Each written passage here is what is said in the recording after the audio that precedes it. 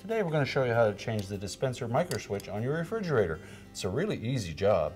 All you're going to need is a small flat blade screwdriver and a putty knife. Let me show you how we do it. Now before we begin this repair, because we will be working around some electrical circuits, we will need to disconnect the power. So simply pull the plug. Next we'll remove the drip tray from the bottom of the dispenser. And then we'll take a putty knife and should wrap that with some duct tape just to protect the finish. And we're going to go in underneath the edge of that escutcheon, and at the same time we're going to pull down on it and out. It's actually hooked in a couple spots on the bottom, and there's 3 tabs across the top, so it needs to come off in the bottom first.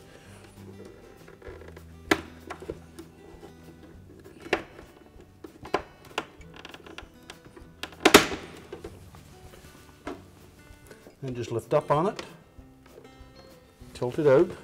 We'll next need to disconnect the 5-pin plug that feeds the switches. And we can set that aside.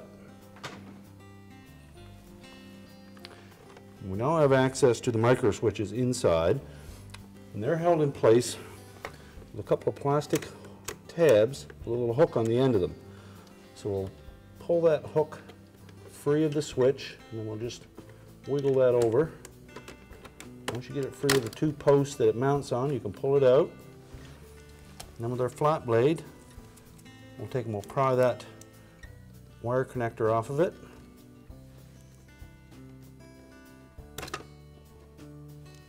And we can discard the old switch.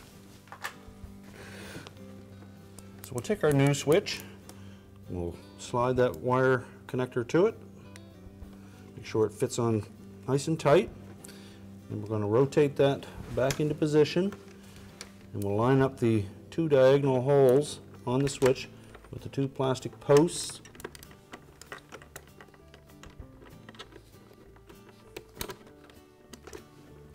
And push it all the way over until the locking tabs engage. Make sure the wires are tucked up out of the way. Now we can reconnect the harness connector to the touchpad switches on the front.